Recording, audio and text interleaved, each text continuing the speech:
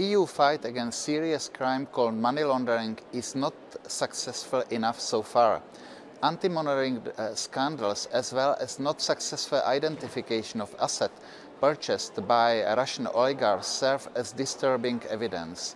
In our effort to bring significant improvement of legislation, we focused among other topics to relevant data quality, better access to data by national authorities as well as obliged entities, and cross-border cooperation across EU, supported by establishment of new European anti-money laundering agency.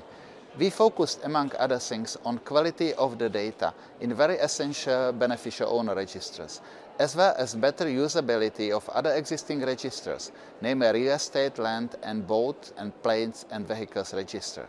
Last not least, after ruling of ECJ in Sovin case, we proposed clear and transparent rules for access to registers for people or entities with legitimate interest.